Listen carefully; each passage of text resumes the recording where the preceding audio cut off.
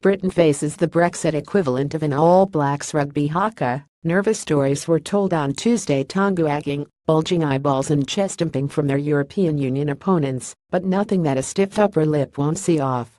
"Never fear," was the rallying cry of the three brexiteers who took turns on the conference stage in Manchester to reassure delegates that everything was still tickety-boo, despite what they might read in the business press.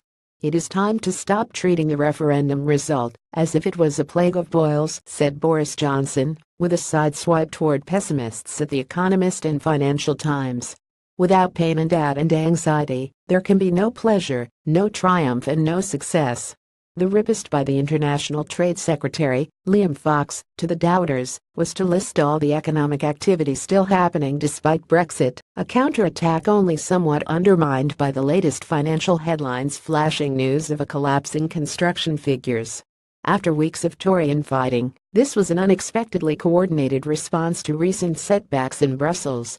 Each of the three leading Leave campaigners in the cabinet paid lip service to the authority of the Prime Minister, yet had their own way of calling for the country to gird its loins. "There is a determined exercise in Whitehall devoted to every contingency," revealed the Brexit Secretary, David Davis. "Prizes for success are enormous, as are the costs of failure.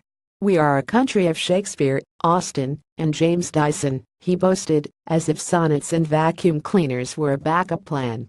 "It's Waterloo, it's Agincourt, it's Creasy, we win all these things," added Jacob Rees-Mogg, D'Artagnan of the Tory fringe. A neutral spectator might wonder if it were the Brits performing a haka, but there was posturing on both sides on Tuesday. "The future of the Union is much more important than Brexit," warned the EU's chief negotiator, Michel Barnier, earlier, in an equally fiery debate at the European Parliament. "The integrity of the internal market and the four freedoms, they are not negotiable." Despite the bluster in Manchester, there has been little to suggest that the British government ultimately disagrees or will heed Johnson's call to let that lion roar.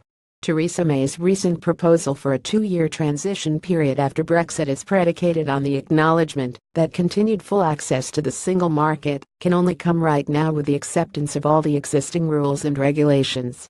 In her Home Secretary's conference speech, there was no mention this year of using Brexit to slam the doors on unwanted immigration. Even the Agriculture Secretary, Michael Gove, expects extensive use of migrant labor schemes to stop British fruit rotting on the tree next harvest. Instead, as the Chancellor, Philip Hammond, put it, this week has mainly been about rhetorical flourishes. Gove entertained the faithful by telling them that escaping EU rules on animal tagging would allow farmers to sell pigs' ears to China. "Who am I to tell you that you shouldn't have chlorinated chicken if you want it," said Rees-Mogg. Their speeches have been carefully calibrated, maintaining party discipline on the matters of substance, rallying the Cavaliers with better gags than cabinet roundheads such as Hammond. But the fear among those business leaders anxiously lobbying in the wings of conference this week is that the bragging and posturing will make May's inevitable climb downs that much harder and the risk of talks collapsing that much higher. Fox told the conference that his Trade Department was now providing political risk insurance for British exporters looking to explore dangerous new markets abroad. More than a few will be wondering if this is on offer to domestic companies too.